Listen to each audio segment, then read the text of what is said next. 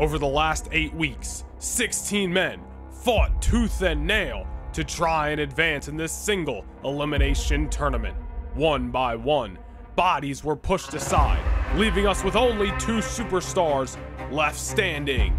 Tonight, we see the conclusion to what has been a phenomenal experience. It will be Monday Night Raw's invincible Ilja Dragunov taking on Friday Night SmackDown's whole shebang, Johnny Gargano.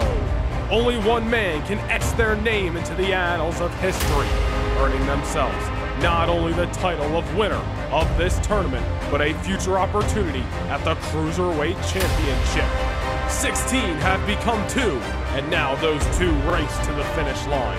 Dragunov, Gargano, it's the Cruiserweight Classic finale, and it all begins right now.